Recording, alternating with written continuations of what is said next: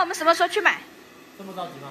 你迟早都要买，你现在买了，我们睡觉还没那么挤啊。现在我老公家呢只有这一张床，然后我们一家4口都睡在这个床上面，太挤了。而且这个床质量一点都不好，上次我跟我老公在这上面睡觉，结果塌了。哦，差点忘记了，这里还有一张老古董床，摇一摇都要散架那种。买个什么样的？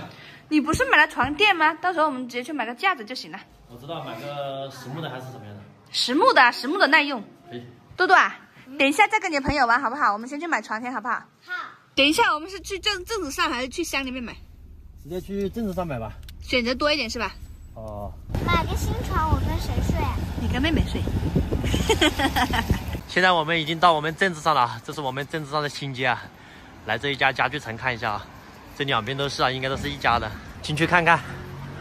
哇，都是这种像沙发一样的床啊。我们只需要一个架子，这种都是配套的啊。我不想买那种有沙发的，就是想买原木头。就是那就一个木头那种。对，木头是。啊，这旁边这里还有啊。这种怎么样？喜不喜欢？这种可以，但是它这个好多漆哦，会不会对小朋友不太好？塑料的耶。木的吧？感觉就是胶的一样。我还是想要买原木色的。原木的是吧？那去那边看一下，对面那边。现在来到这边了，这边看这种实木的、木头的。这边好像都是年纪大一点的那种。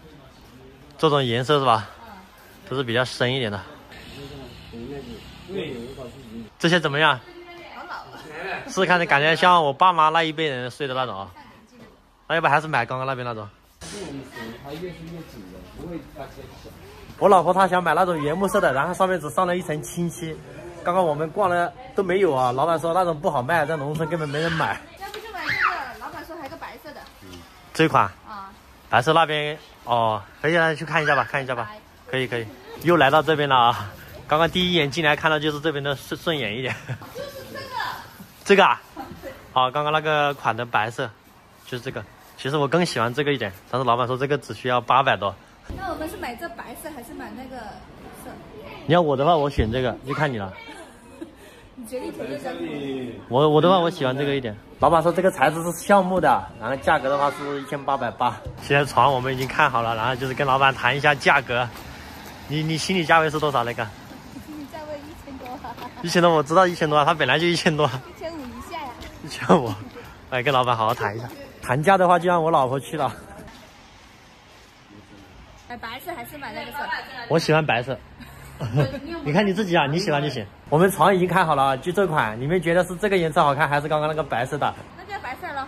可以，价格已经谈妥了，1500。还送个床头柜。床已经买好了，老板说送货上门，我们在家等着就可以了。终于不用4个人挤一张床了。现在我们已经回来了啊，那我们这个床是把它拆了还是拼到一起？肯定是拆了呀，这个床年纪都比你大吧？我爸说这个床还要，他说这个是他在那个怀化那边买的，怀化什么通辽那边买的。那么远？高脚床。这个床也是实木的。对呀，3木的，那个也是实木的。这个年纪肯定比你大。这个我们要不把它搬走，这个等一下人家装床的来一看到都会笑掉大牙。啊，不是，应该说啊，你们这个老古董真多。他说要不以旧换新吧。那把这个被子拿走，然后这个床的话拆了放3人去。可以。就给它放这边去。我感觉你老爸叠的被子好整齐。我也感觉。我没这个耐心叠。你看这些东西，虽然说放的很乱，但是叠的确实很整齐。对，一眼就能找到那种。我感觉我们家的古董挺多的，像这个衣柜，大家猜猜是哪个年代的？这边还有一个不知道叫啥柜子啊。哇，这个床下面都不平啊，这睡得不够人吗？之前是不是垫稻草的？哦对。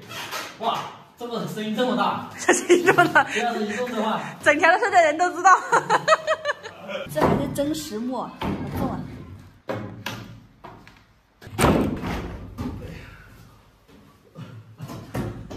好了，现在师傅已经把床也送过来了。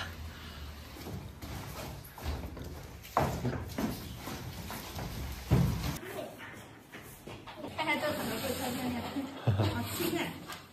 这种应该不是实木的。应该是吧？哇，好薄！谢谢啊！我们终于有自己的新床了，哎呀！我们的床终于装好了啊！这下结实了啊！结实，随便弄。好像没什么味道。对，没有味道，就是那种木头味。你那床垫什么时候到？应该明天能到。好小心那个开心床。怎么样？是不是对我越来越满意了？我老婆说了好久了，一直说想买个好点的床，这下终于实现了啊！好了，今天的视频就拍到这里了，拜拜。